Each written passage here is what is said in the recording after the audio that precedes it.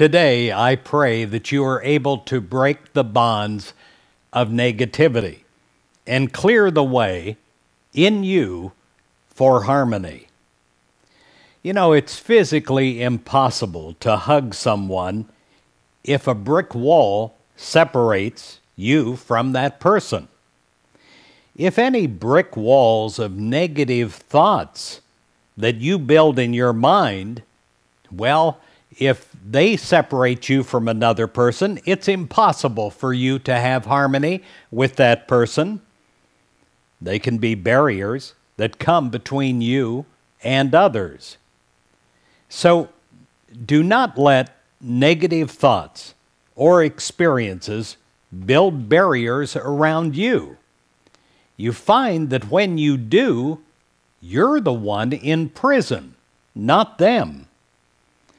As you let love and understanding of your spiritual nature come forth in your thoughts and in your conversations, you will establish harmony in your relationships. The Spirit of God is the core of your being. And as you let Spirit move you, you will forgive and you'll go on with your life. Forgiveness, it promotes healing in all of your relationships with all others. As you forgive, you open the way for relationships that are harmonious and meaningful. There was once a woman that forgave her sister, and she had a better relationship with her sister, had more harmony after that, but her sister really could never release it.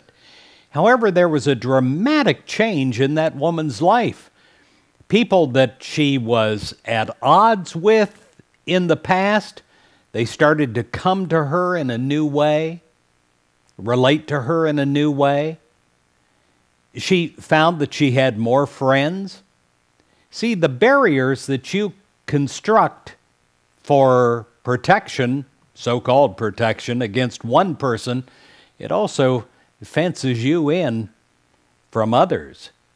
And when you tear down that barrier in you, it brings untold blessing into your life. Sometimes not necessarily from the person that you're forgiving. You know, the forgiveness that you do, it is releasing the poison that's in you. It has nothing to do with them. So I pray that you knock down barriers that are in you, that you have more harmony in your life with all others, that you have a Christ attitude in and through you of love and acceptance. You know, in Psalms 119, verse 165, it says, "Great peace have those who love your law." Well, the law, the ultimate law of God, is love. And when we love and when we create and build harmony, we stop building walls.